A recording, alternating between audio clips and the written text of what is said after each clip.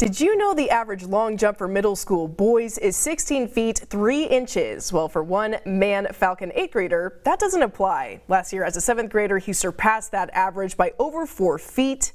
Our Miriam Chamberlain spoke to Brayden Henry about how he does it and what he hopes to accomplish in the future. Every good athlete knows that warming up is something you do before taking part in any sport, exercise, or physical activity.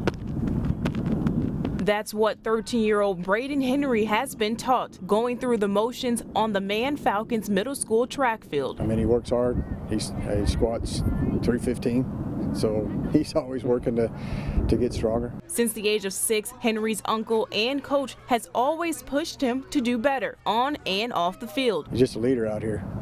Kids look up to him, and that's a great thing for him. And with the help of his training, he's accomplished something that no other 7th grader in the Key City has ever done, breaking the city's long jump record, which stands now 20 feet 5 inches. Feels pretty good. You know, I always try to go break records.